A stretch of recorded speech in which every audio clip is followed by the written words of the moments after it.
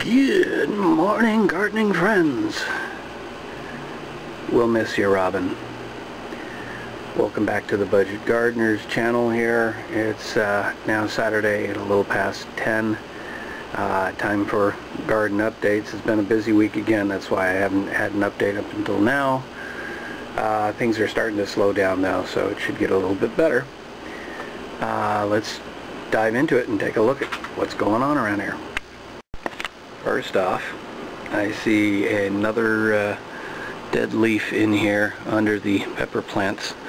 Another fallen leaf. I didn't see it yesterday, so that must have happened in the last day or so, but I haven't actually sprayed it with the Marigold Tea, which seems to be working just to kind of hold them off or hold whatever's chewing up my plants, hold them off for 2 or 3 days, or maybe peppers or just drop leaves. I may have to look that up and just kind of see if that's something that naturally happens. But that's about all the damage here. Up in the big planter, I've got the heat-tolerant tomato plant, which is just going crazy. It's starting to shoot out all over the place. I've had to add a little bit more support with some more of the green tape, but it's holding up nicely. It's got a lot of flowers on it. I haven't actually seen any small fruits just yet, but it's a good thing considering it's been hot and surprisingly muggy for Southern California, and it's not all that far from the air conditioner, as I've said before, so this really does seem to be a heat tolerant plant. Plus there's just something right about how it's been planted and how it's growing and taking off, so I'm happy there. The strawberries below it and forward of it in this planter, the plants are still alive. I've taken what I can of the strawberries from it. It hasn't produced a whole lot more lately, but we'll see. We'll just keep watching it. Also in the big planter, I've got another strawberry plant, and that is I've got one of two. One of them is definitely dead and almost molding. I'll skip showing that to you. The squash plant's turning kind of brownish, still getting water, so I'm not sure what's causing that. But overall, that's the update on the big planter. And this is what the Brandywine is looking like. It's still looking pretty healthy. There's a couple of leaves that looks like they're dying, but also this week I've been trying to kind of cut back on watering, doing it every other day, trying to get the plants used to shooting their roots down a little bit further to try and capture water. I don't like watering every single day. It encourages shallow root growth, and that's not a good thing. But we'll see with this one. We'll just keep watching. The basil plant has been taking off for some reason. Maybe it wants more heat. I really need to research these things when I say I'm going to research them. I've just been that kind of busy, so I say this stuff and maybe I'll go back at some point soon and do a bunch of research, but I'm happy to see the basil plant growing. I really should be picking those leaves and enjoying them. Haven't been doing that. I do cook with basil, but I haven't been taking my own basil, so that was the reason why I grew it. So anyway, I'll get to enjoying it soon. I'm hoping you can see this pretty well, and the AC is just turned on behind me. The hard rock is doing well, although there's still just that one cluster. I don't see any other tomatoes developing on the plant. I see flowers that have tried to grow. Maybe I'll get some little fruits off of those. Overall, the plant looks kind of yellow, but you can see I've got that cluster, and I'm looking forward to cutting open a couple of those and seeing what they end up tasting like or looking like, and maybe I'll actually try and get some still photos when I do that, but it's probably going to be another day or two before I pick any one of them. There's the one with the root rot. I want to get that one off soon. We'll see. This is the patio tomato, and as I had said last week, last episode, it looked like a lot of stuff was just kind of turning brown. I was going to cut that off. It was going to look kind of spindly and kind of like a broccoli crown. Well, that indeed is what kind of seems to be happening. The stuff below is dying off. The stuff up above is starting to bounce back. If I were to actually pan down, let me see if I can do that for you. you can see that there's not much at the bottom of the plant. There is a couple of tomatoes that are trying to grow, so I think that's what's keeping the bottom of the plant alive. It seems like plants instinctively know that when there's fruit trying to grow, they need to keep that part of the plant alive. But once the fruit is gone, it'll let the rest of that plant die and move on to the parts that are healthy.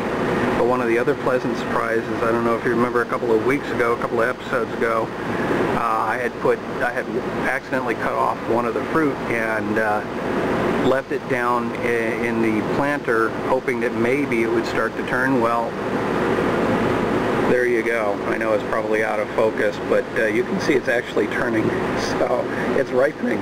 That was a surprise for me, a pleasant surprise. We'll see if it actually tastes any good. Now this is what the yellow pear tomato plant looks like. It's mostly brown. It's got a few tomatoes on it which have not ripened yet. And maybe based on what I've just discovered with the patio tomato, maybe even if the plant is dead, these will continue to ripen. But the plant is pretty much gone, and you can see this whole network of tape that I put in there to try and support the plant because it was falling over under its own weight. Well, I think this is pretty much a loss. But another thing, if you look closely, you can see this is still in its peat pot. I can't remember how much of the pot I removed, maybe down below to let the roots grow out the bottom. But this goes to my theory that the peat pots may be good for some plants if they have really strong root systems that can poke through, but for tomatoes it just doesn't seem to work. The healthier plants I have here are the ones that I've removed from the peat pots. So this may be an example of good evidence that they just won't do well in the peat pots. So whenever I plant tomatoes in the future, I need to take those peat pots off. Now as for the nursery experiments, the ones I have here up here on the wall, I've only managed to really get one more marigold plant or head growing. So I'll probably transplant that to the nest today or tomorrow and give up on the rest of the experiment. I'm going to sort of take a rest on the experiments for a couple of weeks, and then we'll see what we get back to as we hit the end of summer and into fall. But let me show you the other experiment. If you can forgive the air conditioner in the background, I wanted to show you there's a bunch of plants missing here. What I did was I had a neighbor who had tried to grow some beans, and he had difficulty because the same grasshoppers that caused me problems caused him the same problem. Came along, and after a couple of months of growth, they just chopped them off at the bottom. Well, I had 11 viable plants between those two trays. And I just decided, since the experiment, I'd gotten the data I needed from the experiment, I went ahead and gave him those 11 plants. And he's transplanted them. They seem to be have survived the transplant, so he's happy.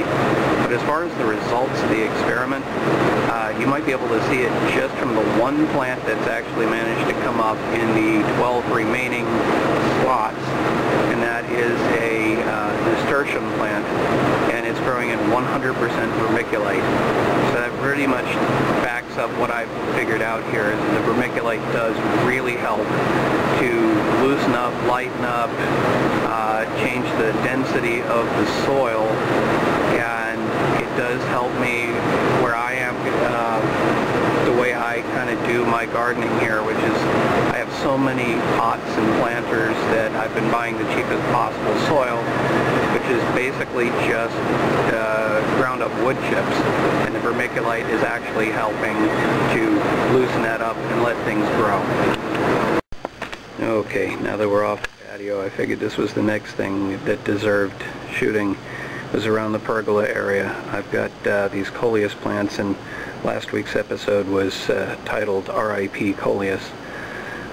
You can see that they really do kind of require water because the one in the back is wilted pretty badly.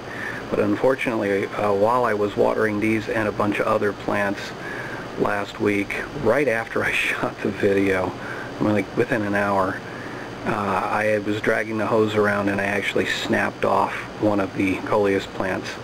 And I tried planting it back in the ground to see if it would kind of bounce back. It actually hasn't completely dried out, so it may be bouncing back to some degree. The fact that they're wilted right now doesn't really help, but you can see there's another part of this coleus that is popped up from underneath, so that's good. That'll kind of fill in that area if this doesn't come back.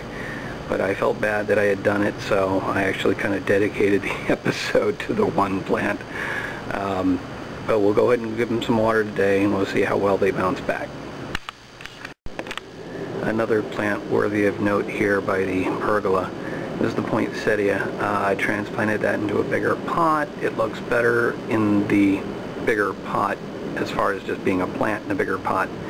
Unfortunately, it seems to be dropping a lot of leaves. So what I've started doing is not watering it quite as much, but now it's looking more dried out. So I'm not sure exactly what to do, but as I understand it, these things are notoriously hard to keep during the summer. They tend to grow better, and I think that's probably why they're more of a Christmas plant. But we'll keep watering it. We'll see if it stays alive, and we'll see if maybe when the weather cools off it starts to bounce back. Okay, now out in the courtyard we've got this mix of planters which kind of represents what's happening here. On the left we've got the circular planter, and those have not been producing much in terms of wildflowers except pretty much what's been volunteering itself into my garden. But they are technically wildflowers, so I'm going to let them grow. In the middle we've got the rectangular planter. I put a little bit of vermiculite in there, mixed it along the top as I put in the verbena and broomcorn, and you can see the broomcorn coming up and the verbena kind of underneath it. So that's doing nicely.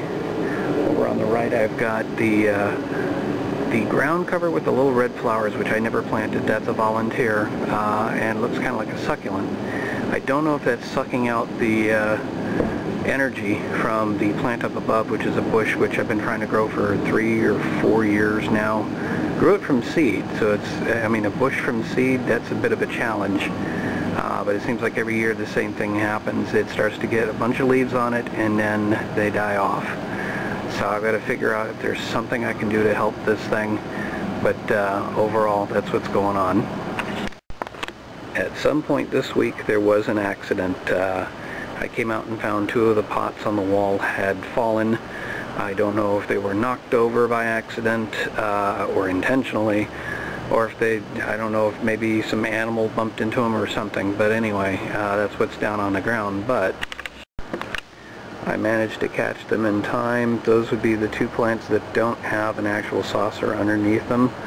So I got them back up on the wall, transplanted, add a little dirt where I needed, and been giving them water, and they don't look great right now, but that's because I haven't watered yet today, but they're doing okay. Speaking of the plants on the wall, and going back to the nursery, this is the marigold that actually came out of the nursery, got transplanted in here as like a 1/2 inch tall plant. It appears to have now taken off, so that has me happy. As far as the whole wildflowering effort, I'll just say you can see that one plant in the back right corner of this planter, which is a 20-gallon for the wildflowering project. That is just getting taller and taller. Who knows what it's going to look like next week. And finally, that brings us back to the trumpet vine, which I've moved back into place, and the 2 20-gallon, what pretty much amounts to petunia planters. Those are doing all nicely. I actually have flowers on the trumpet vine, which surprised me last week after I moved it back into location. I was afraid it wasn't going to get enough sun, but I guess it is, because there's flowers on the ground and flowers on the vine. So I'm happy. It's been a kind of a crazy couple of weeks, but overall the garden is still alive. That's the thing I'm going to take away from this. I'm happy to see that things are still growing. It hasn't all died despite my neglect. So I'm going to throw some water on it today, maybe throw a little fertilizer on there too, and we'll see what it looks like next week. This is the Budget Gardener signing off, saying, may your thumb be green.